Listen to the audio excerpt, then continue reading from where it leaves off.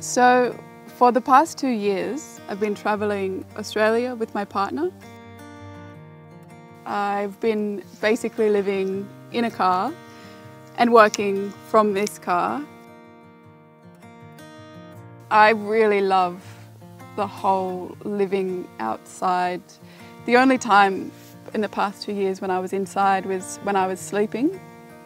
Every other moment we spent outside.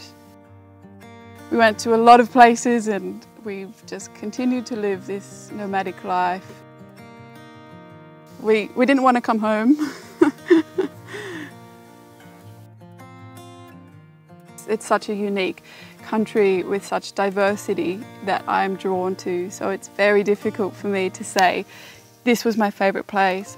But if I was to think about it in regards of my painting, it's the arid areas of Australia that really captivate me and give me this great rush and desire to start painting.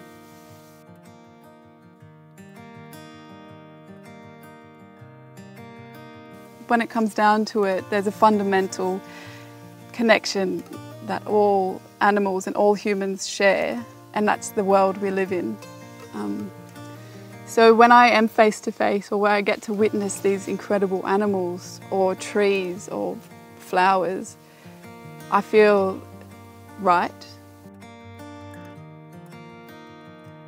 From dusk onwards, these beautiful, calm and passionate colours start to trickle through the sky. So you've got the blues and the greys and the soft pinks, and sometimes you've still got a bit of yellow and orange in the sky. And that transitional period when the colours are changing, they impact the shapes and the forms on the land as well. So then the land starts changing colours, and the green spinifex turns to this insane weird blue, and you think, well, now we've got blue grass, we've got blue spinifex everywhere.